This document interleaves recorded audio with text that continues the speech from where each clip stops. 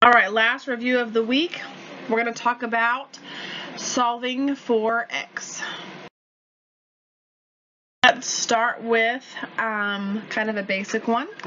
Remember, our goal in all of these is going to be to get x by itself, and we do that by moving everything away from the x over the equal sign. So I have a plus 5 here. I'm going to move it over. When I move that over, my operation changes from addition to subtraction. So what I have now is 3x equals 12. Now I need to move my 3 over. I'm going to work up here. When I move that over, the operation changes from multiplication to division. I don't know why I put a 2 there. Hold on. To division. If it will simplify, I need to go ahead and simplify that out. 12 divided by 3 is 4. If it doesn't, just leave it as a fraction. All right? Now let's look at this one. Order of operations says we start inside my parentheses. I can't do anything, so I look outside. There is a 2 there, so I need to distribute that 2 into my parentheses. 2 times x is 2x. 2 times 1 is 2. And now I just start moving things away from the x. I'm going to move my plus 2 over. It's going to become minus 22 minus 2. So 2x equals 20. Move up here. Now I'm going to move my 2 over. I'm multiplying it here. When I move it over, it becomes division. 20 divided by 2 is 10. All right, this one adds another step. And that step is that the idea is we need to get all of our x's on one side and all of our non-variable terms or all of our terms with just numbers to the other side. So I'm going to move my 5x over here. When I do that, the operation changes from the understood plus to the minus. Now I'm going to move my 12 over. When I do that, the understood, or not the understood, the plus 12, oh goodness. The plus, hold on, becomes a minus. So now I have 7x minus 5x, which is 2x, equals 26 minus 12, which is 14. I'm not done. X is not by itself, so I'm going to move it over. It's going to become 14 divided by 2, which is 7. Same thing here. I'm going to move my 2x over. That minus is going to become a plus. Now I'm going to move my minus 5 over. When I move the minus over, it's going to become a plus. Simplify things. I get 6x equals 49 plus 15 is 64. Get rid of my 6. 64 over 6. That's not going to simplify down. However, it will reduce.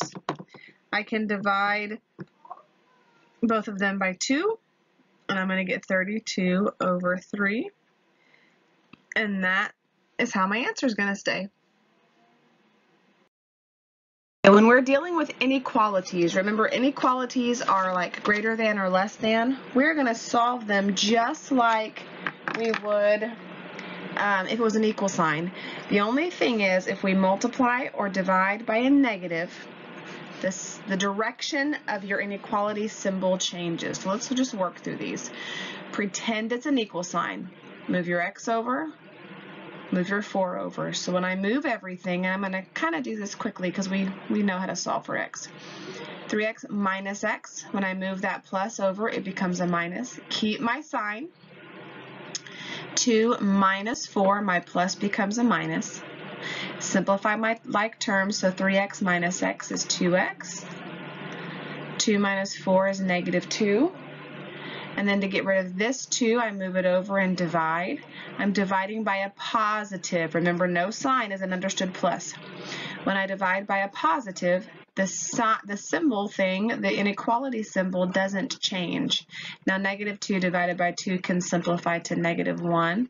And this whole thing, x is greater than negative 1, is the answer. Now, let's look at this one. First thing I'm going to need to do is distribute this out. I'm not touching my 4x, I'm not touching my 9, and I'm not touching my sign. Negative 3 times negative 4x is positive. Oops, I don't need to write the positive. Is positive 12x. Negative 3 times 2 is negative 6. Now I'm going to move my x's over, and I'm going to move my non-variable terms over.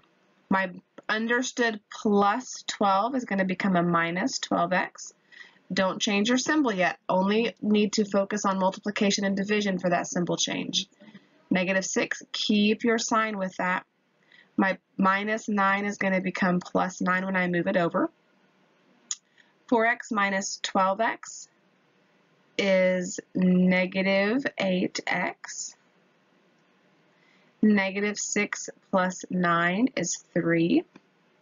Now I'm going to move a negative x over. When I move it over, remember the operation changes, not the sign. So in this case, I'm dividing by a negative. So my symbol that is a less than symbol is going to become a greater than symbol. 3 divided by negative 8, and it can't reduce. So when you have one number in a fraction that's a negative, the whole thing becomes a negative. So technically my answer would be negative 3 over 8. Now I will tell you in your homework thing and on your test, everything will simplify to a whole number. So just remember, when it's an inequality, you solve it the same. Just if you multiply or divide by a negative, the direction of your sign flips. All right, if you guys will get on and do the review 3 homework section.